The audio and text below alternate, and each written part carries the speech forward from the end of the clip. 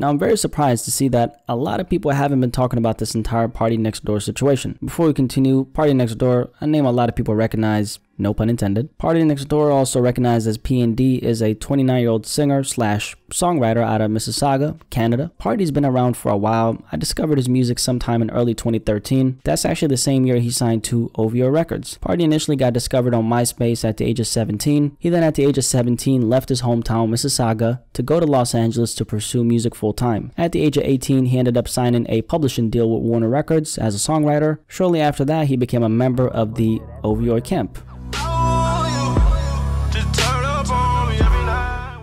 Now, as far as this PartyNextDoor situation, let's talk about that. The other day, a clip of PartyNextDoor performing ended up going viral. Unfortunately, it went viral for the wrong reasons. A media outlet by the name of Rap Alert 6 on Twitter put up a post of PartyNextDoor performing with the caption, "PartyNextDoor came out of hiding last night to perform at VSU's homecoming concert." So Virginia State University was hosting this homecoming event. A couple artists were on the lineup along with Party. Art Lennox was one of them. And I remember seeing this clip and I didn't think too much of it. Sure, it was interesting seeing Party pop out because he's a very elusive artist. He's not really all up in the media like that. What ended up happening was the clip went viral, not because of the performance though, but because of his appearance. People essentially started making a bunch of jokes about the fact that he's gained weight.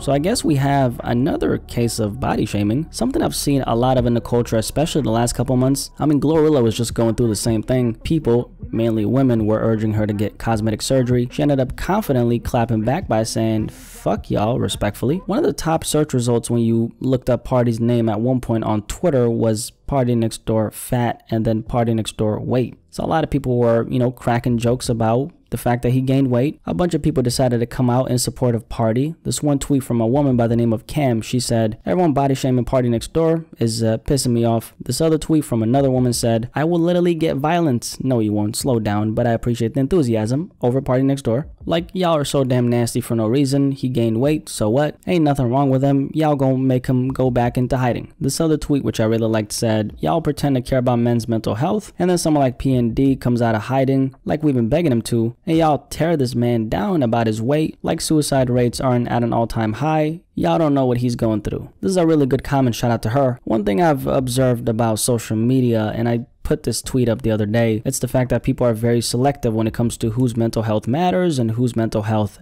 doesn't matter. I stand by the fact that everybody's mental health matters no matter who they are, even if that means I don't necessarily fuck with them. That doesn't make it right for me to shit on them, right? This is very much not talked about, but men actually feel some type of way about getting body shamed too. I know that because I'm a man myself and I've had a lot of conversations with a lot of guys, and this is something we don't really talk about. It's just that when it comes to men, we don't really talk about it because we're not supposed to appear soft. Also, I don't think people actually care about the mental health of these artists, unfortunately. Most people, from what I've seen, view these artists like they're not human. What they're going through doesn't matter because they got money and fame. Two things can be true at once. We can feel sympathy for PartyNextDoor because he didn't ask to get his body tore apart by social media, while simultaneously realizing that, hey, these artists are blessed, they are in very fortunate positions, but that doesn't negate the fact that they might feel some type of way about people tearing their body apart on social media by criticizing their appearance for no reason. I also think it's hypocritical how people scream mental health matters until it doesn't, because when people go in on others, like in this Party case, they do so at the expense of his mental health. These jokes that y'all are making, this energy doesn't simply disappear. It gets transferred to PartyNextDoor because he's the one who's getting subjected to said comments. I understand that there's a very prominent meme culture on the internet, but certain shit we can't let slide under the disguise of making a joke, especially when that joke is literally tearing another person's body apart. I mean, I've never really understood that, man. What's up with people being so worried about other people's bodies? I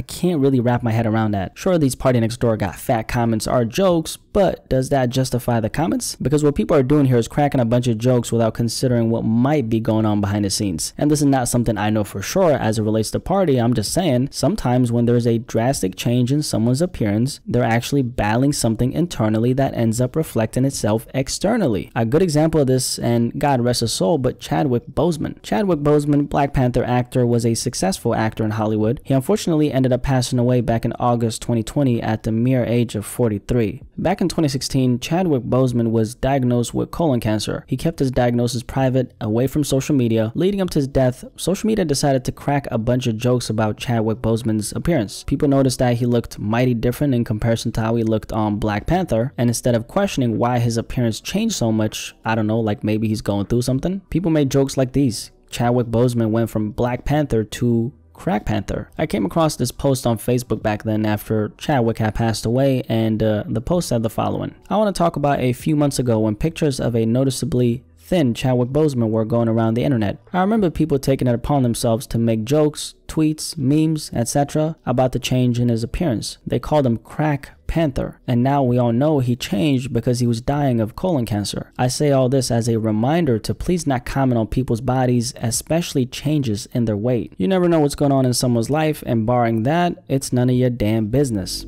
Hey, she's not lying. Rest in peace to Chadwick. It really broke my heart hearing what he went through, but what killed me is how people treated him with all the jokes they were making, not realizing that the man was literally going through hell behind the scenes. Moral of the story, you really just don't know what people go through, man. I actually received some news that a couple weeks ago, someone that I knew recently committed suicide, and just from looking at her, I would have never been able to guess that she was going through the hell mentally. Rest in peace to her, by the way. She had a really uplifting spirit, and a lot of people in my community actually really miss her. So moral of the story, you really don't know. And I'm sure PartyNextDoor is doing good. I'm just trying to make a point. These body shaming comments, man, they gotta stop. No matter who it is, man, woman, they need to stop immediately.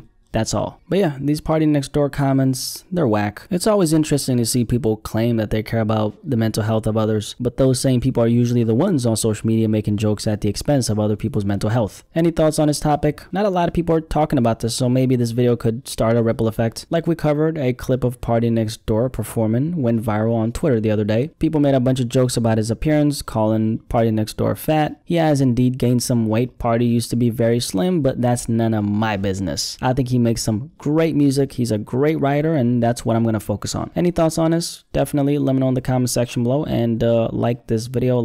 Don't be stingy now, okay? Don't be stingy with the likes. Like this damn video. Let's have a discussion about this.